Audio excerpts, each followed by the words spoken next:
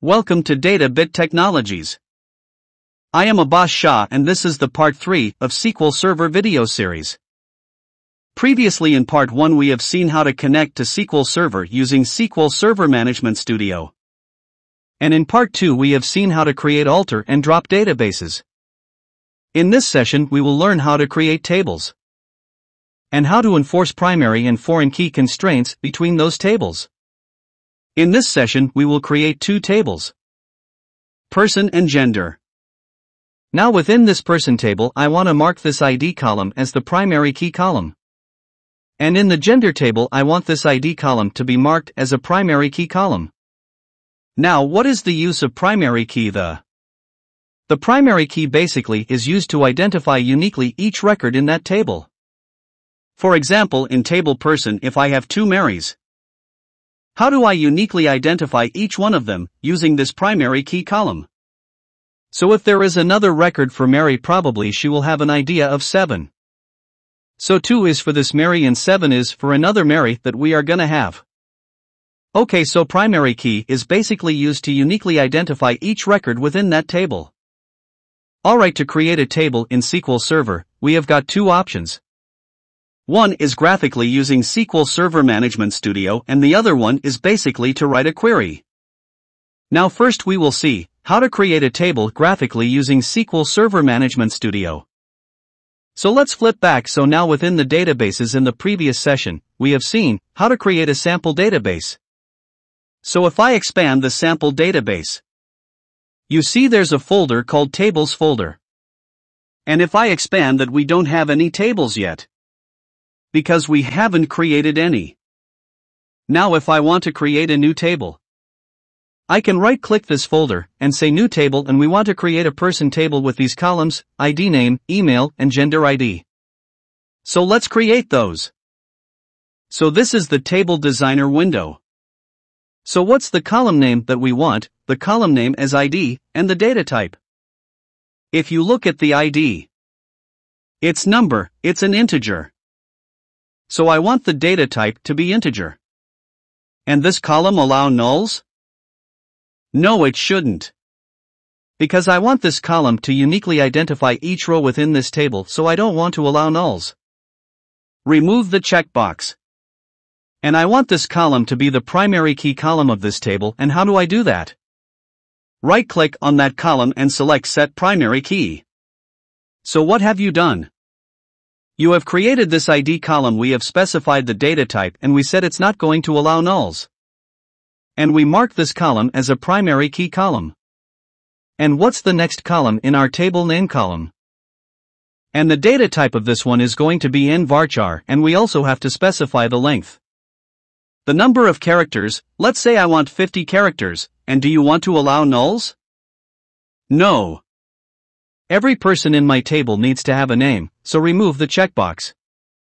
And the next column we have is email. And again, this is going to be varchar 50 characters in length, and I don't want to allow nulls. And the final column that we want is the gender ID. So gender ID is going to be an integer. And I can allow null.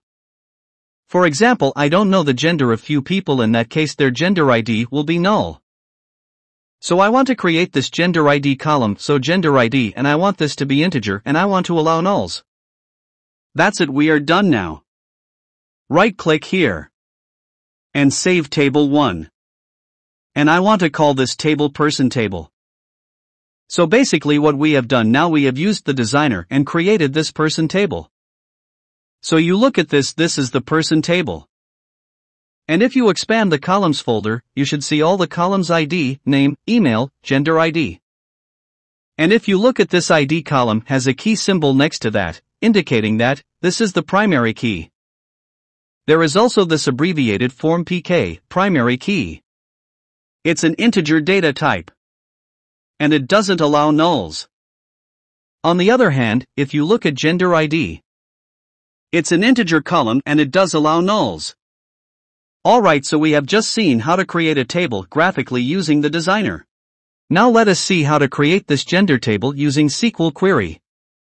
In the previous session when we created the database, we used the command create database database name. Now we want to create a table, so we will say create table and the name of the table. So create table. And what's the table that I want to create is gender. Now this table is going to have how many columns? 2 columns, ID and gender columns. And we want the ID to be integer column. And we don't want to allow nulls. And we want this column to be the primary key column of this table. How do we do that? So I want the column as ID, the data type as integer, and I don't want to allow nulls. So not now. And I want this column to be primary key, so primary key. So that's the first column. The next column that I want to create is the gender column itself. So gender and the data type of this column is going to be nvarchar 50. And I don't want to allow nulls, so not null. And this is not going to be a primary key. Remember, the table can have only one primary key. Now execute this command. So command completed successfully. If you come here and refresh the tables folder, you should see gender table. And if I expand that, and if I expand the columns, there you should see ID is the primary key column. It's an integer data type and doesn't allow nulls. It's gender varchar 50 and it doesn't allow nulls as well. So what have we done until now? We have created these 2 tables and marked these 2 columns as primary keys for these 2 tables. Okay, now what else we want to do? We know that this gender ID column. We want to mark this gender ID column as the foreign key in this table. So how do we do that? Again, you can do that graphically, or you can do that using a query. First we'll see how to do that graphically. And then we'll use a query. What is the advantage of foreign key basically? Let's talk about that practically. First let's create this foreign key relationship. And before that, let's enter some data to these tables now. In the next session we will see how to enter data using queries, but for now we'll use the designer to enter data. And to do that, right-click on the table and click on Edit Top 200 Rows. Before we do that for person table, let's do it for gender table. Right-click on the table and select Edit Top 200 Rows. Okay, now let's say I want to enter 1 male, 2 female. Let's OK. A simple sample data that I have. 1 is male and 2 is female. And let's do it for person table. Edit top 200 rows. The ID and the person's name. Let's say John. His email, let's say j.com, and his gender ID, let's say 1. Okay, now this is fine, so John's gender ID is 1. What is John's gender? He's a male. On the other hand, let's say I enter another person, maybe Mary and m.com. But here I'm saying gender ID is 99. Now look at this. That value is accepted by the SQL server. Now if somebody asks, can you tell me what is Mary's gender? You're looking. Mary's gender ID is 99, and if you go to the genders table, you don't have 99 here. So what is Mary's gender? You don't know. Basically here the data that you have in the person table is not correct. Somebody, maybe by mistake, they have entered this 99 and SQL server accepted that value. So if you look at this data, the database integrity is lost. Your data is not correct and there's something wrong with this data. But on the other hand, if we have established the relationship between these 2 tables, the foreign key relationship, it wouldn't have allowed you to enter 99 here. But on the other hand, it would have allowed null. So if you enter null, what is Mary's gender? It's null, which means we don't know, they haven't provided their gender information. But if somebody is able to enter maybe 99 or 101 like this data doesn't make any sense. Because gender ID 101 does not exist in the genders table, and we don't know what is Mary's gender. So the database integrity is lost. So how do we enforce the database integrity? Using this foreign key relationship, foreign key constraints. So let us see how to add foreign key constraint. Let's close this table. Let's close this table as well. Now what do we want to do? In present table we want to mark this column as foreign key constraint. Let's do that graphically. In this person table I want this column gender ID to be marked as a foreign key. So right-click on the table and select Design. And within the designer window of this table, this is the gender ID column that we want to mark as a foreign key. So right-click on that and select Relationships. This shows up if foreign key relationships window.